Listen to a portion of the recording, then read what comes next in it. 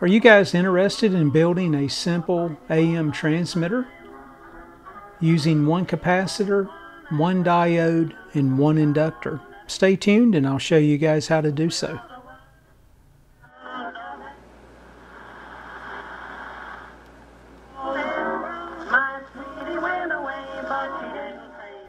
So the simplistic design here uses a Bluetooth receiver, and again that yellow lead you see is the antenna itself, about 3 feet of wire, close proximity to the receiver itself. And the beauty about the design, it does not limit you using the transistor radio as designed, as you can see here, able to utilize it as a receiver and transmitter. You can download a copy of the schematic. Just go to the show more or description of the video for a link there to the Google Drive. You'll see my Bluetooth input there. I'm coupling the left and right channels together. We're going through C1, a blocking capacitor there. Back over to D1, the 1N34A. That's where we're actually modulating the RF carrier there. And you can see it's tied back into I1, and also that's the connection point for a 2 to 3 feet piece of wire to place in close proximity to another receiver. I1 is the only physical connection point to the transistor radio, to the ground location, and you can see that couples back to the input connection as well for the Bluetooth.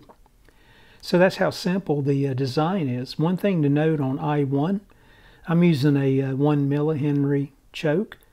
That seemed to resonate better around 12 to 1400 kilocycles. The 470 microhenry placed the resonation point closer to the higher end of the spectrum, around 1600 kilocycles. Let's take a look at the transistor radio now. Inside, you guys can see how I made the connections itself. Looking at the inside of the little transistor radio that I used here, you can see my Bluetooth input here. And the capacitor there, C1, is called out.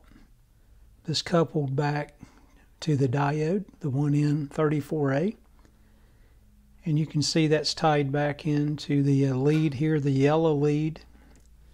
This going back over to the choke that I used. It's a 1/8 watt.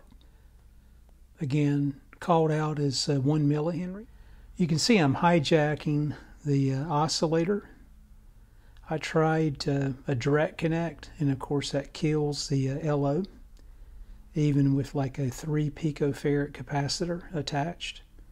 So I'm actually using the choke here to pick up the local oscillator. So it's mounted at the location here on the tuning condenser or tuning capacitor that gives me the highest amount of amplitude, looking at my scope, as you can see here in the picture-in-picture. And I just used a little super glue and attached it there. And then the ground lead here, you can see, routes back over to a common ground location here and an electrolytic capacitor. So it's that simple of a circuit itself. Again, the diode itself allows me to modulate the carrier.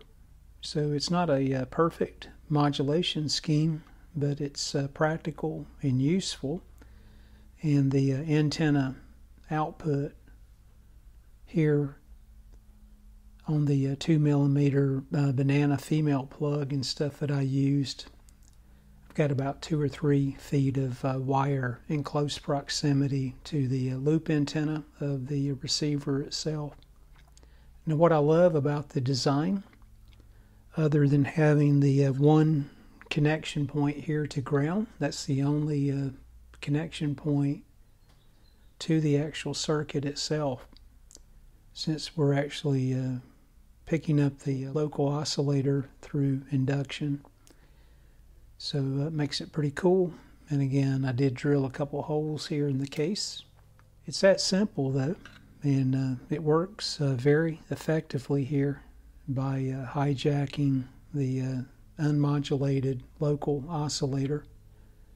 And the beauty and the advantage of this, of course, I can continue to use the AM receiver, as you saw, as a normal receiver by just unplugging the Bluetooth connection. So I've still got the AM transistor radio, and then I can use it as a transmitter as well. The schematic itself is available for download on my Google Drive. You guys have fun. Give this a try. See how well it works out for you. Thanks again for watching, folks. Everyone take care and stay well.